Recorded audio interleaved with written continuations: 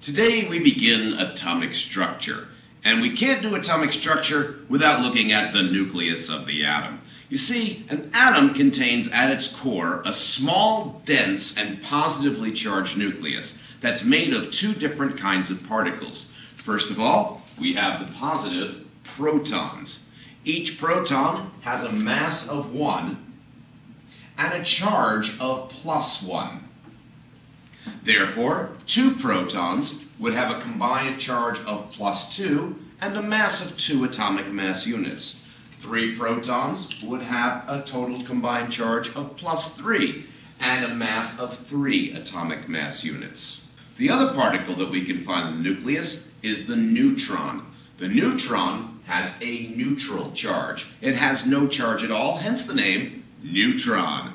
It has the same mass as a proton, 1 atomic mass unit. Actually, technically, it's a tiny scooch higher than that, but we just ignore that extra little bit. So 1 neutron would have a mass of 1 AMU and no charge. 2 neutrons would have a mass of 2 AMUs and again, no charge. And 3 neutrons have a mass of 3 AMU and a charge of 0 again. 0 plus 0 plus 0 is still 0. An element is defined by the number of protons that an atom has in its nucleus. For example, the element hydrogen contains 1 proton in its nucleus. This particular form or isotope of hydrogen has a mass of 1 because it's made of only 1 proton. So the mass goes on top, the charge goes on the bottom. There are 2 other forms of hydrogen. Each of them, again, is made of only 1 proton.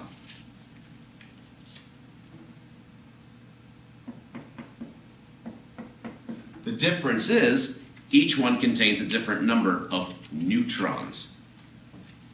This form of hydrogen, which contains 1 neutron, has a combined mass of 2 atomic mass units.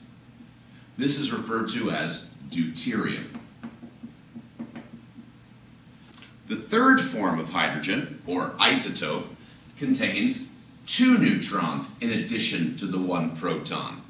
They have a combined mass of 1, 2, 3 atomic mass units per atom.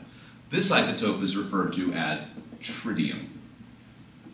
These are the 3 isotopes of hydrogen. The definition of isotopes are atoms of the same element with different numbers of neutrons. Notice they're all the same element. They all contain 1 proton, and therefore they're the same element, but the number of neutrons varies, therefore the mass varies as well. Those are isotopes. Tritium is a radioactive isotope. We'll take a look at that in our next segment. When you're taking a look at an element, mass can also be referred to as the mass number. And charge is also referred to as the atomic number. So if you want to find the number of protons in the nucleus, it's simply the atomic number, the number of protons in the nucleus. Each one of these has an atomic number of 1, and therefore it's going to have exactly the same number of protons and be the same element. The mass number is equal to the number of protons plus the number of neutrons. 1 proton, mass of 1. 1 proton, 1 neutron, mass of 2. 1 proton, 2 neutrons adds up to a combined mass of 3. Let's see if we can identify this nucleus right here. This nucleus contains 4 protons. Therefore, it has an atomic number of 4. And if you look on the periodic table, the element that has 4 protons, an atomic number of 4, is Be, beryllium. So I'll put the symbol Be to indicate that that's which element we're dealing with. And again, it doesn't matter whether we take neutrons away or add neutrons, the number of protons identifies the element. What's the mass number of this isotope? Well, there are 4 protons plus 1, 2, 3, 4, 5 neutrons for a combined total of an atomic mass of 9. That's the mass number of this particular isotope. What would the mass number of this isotope be? You guessed it, we added one more neutron. Now it has a mass number of 10. What if we went a step further and added another proton? Now it would have a mass number of 11. But that's not the end of it. You see, you just added another proton. Therefore, the atomic number has now changed, and we need to look up what the symbol of the element is on the periodic table. Element 5 is boron, B. So not only do we change the number of protons, by doing so, we changed what element we're dealing with. So the number of protons identifies what element you have, and depending on how many neutrons you have, that will tell you which isotope you have.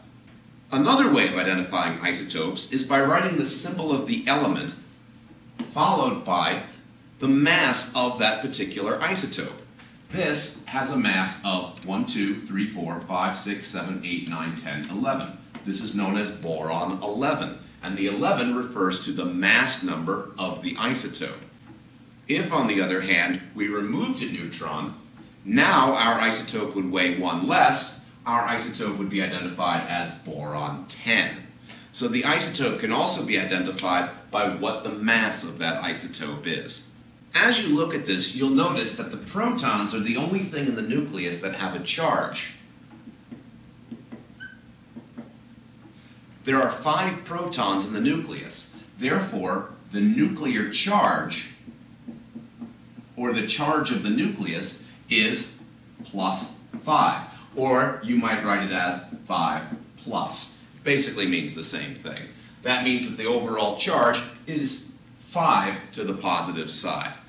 The neutrons don't contribute anything to this. So the nuclear charge is basically the number of protons with a plus sign in front of it to represent the fact that the protons have a positive charge, and therefore the entire nucleus is positively charged. This is going to come in very handy later in the year when we talk about things like atomic radius, electronegativity, which we did in a previous segment, but it will make a lot more sense knowing that the nucleus has a positive charge. So let's see if we can identify which isotopes we have here. Here we have 1 proton. We have 2 particles in the nucleus. An element with 1 proton is hydrogen. This can also be written as H-2 because the mass is 2 AMUs. This element contains 2 protons in the nucleus. The element with 2 protons is helium. There are 4 particles in the nucleus for a total mass number of 4.